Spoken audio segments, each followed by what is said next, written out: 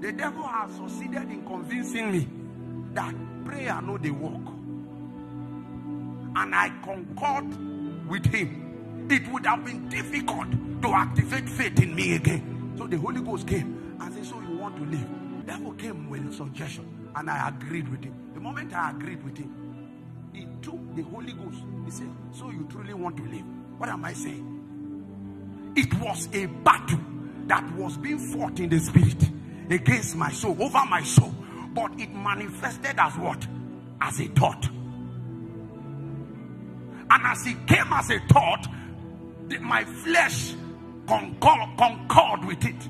And I was almost going to be lured out of the will of God for my life. There are many persons under the sound of my voice who are going through the same kind of warfare on a daily basis. On a daily basis. I am here to tell you that the weapon of your warfare is not carnal, but it is mighty through God to the what? To the pulling down. Pulling down. The thought that is coming from the demonic realm, pull it down.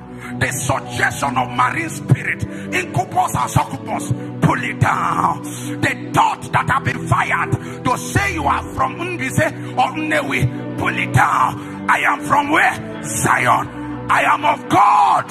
I am not of this world. I cannot do the bidding of the world system. I am of the seed of the righteous. I came from a realm yonder. I am not of this world. I'm a traveler on a journey to a place in light. Pull it down. When those thoughts come, you will fail. Pull it down.